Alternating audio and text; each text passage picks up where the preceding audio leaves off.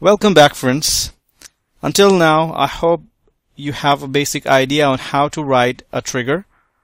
In this video, I'm going to show you how to write a trigger to update a custom field in account object. For example, here we have active field with a drop down which has yes or no option. So we will write a trigger to automatically mark this field as yes using trigger. So let's quickly go ahead and start writing our trigger. Alright, for that let's go to setup, and as we are going to write this trigger on account object, so let's get into account and then triggers, and then here click on new, enter a name for your trigger. I'll type mark active.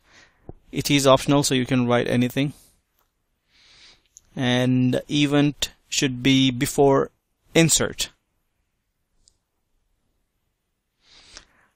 I'll go ahead and add for loop again, because as I said in our previous video that for loop will be common and you have to write the similar kind of for loop in every trigger you're going to write. So for account A trigger dot new. Alright, this time as we are writing this on account object, so I entered account and assigned a variable A to it. So now we need a custom field for active drop down, so let's get into fields. Alright, I'll open it in a new window right now. Alright, here we have active custom field. API name is active __ C. So I'll just go ahead and copy it right now and then paste it in my trigger.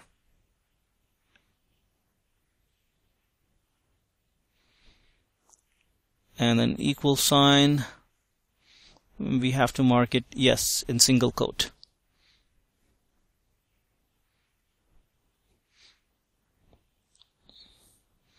Alright, so let's now go ahead and save our trigger. As simple as that, just a 3-line of code. Alright, let's see if our trigger is working perfectly fine or not. So I'll go ahead and click on new to create a new account. In the account name, I'll just add anything. I'll add CARZ. And then I'll go ahead and try to save the record and see what happens.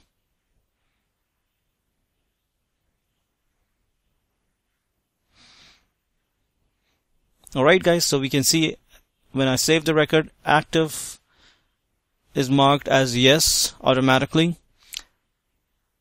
So this trigger is working perfectly fine. So in our next video we are going to see one more example for a trigger.